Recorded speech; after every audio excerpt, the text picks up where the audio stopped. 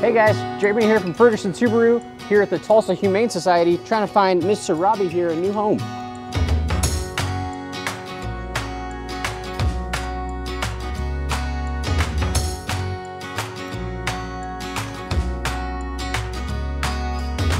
So Lawrence, tell me about Miss Sarabi here.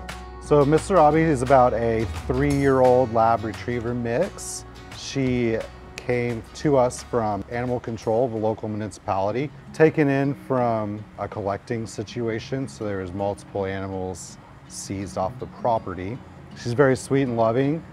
She came with a litter of puppies who are all grown up now. So she's no longer nursing. She does have several scars.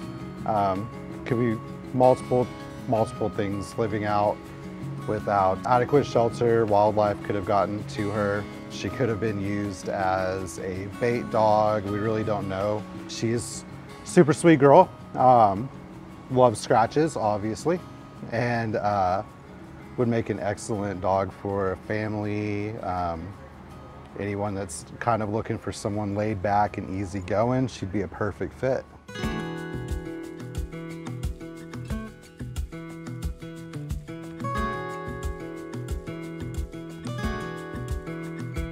So you mentioned she had puppies when she was brought in. What's going on with them? So the puppies they're all weaned, have already been altered, and actually she had 9, 6 of them have been adopted already, so there are 3 of them left. But they're all in good health. She was a good mom. Yeah. She's pretty sure she's had multiple litters.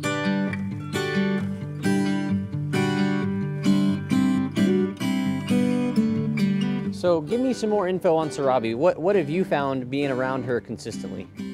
So she's always seeking attention. She loves being around people. She wants to be petted all the time. So her ideal placement would be a place where she could run and play.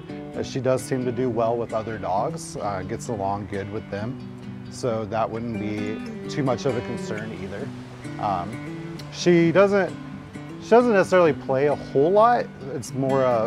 She's more of an attention seeker. She loves the pats and the scratches, and she wants to cuddle all the time. Guys, appreciate you joining us for this month's Underdog. Please visit tulsapets.com and help Miss Sarabi get a new home.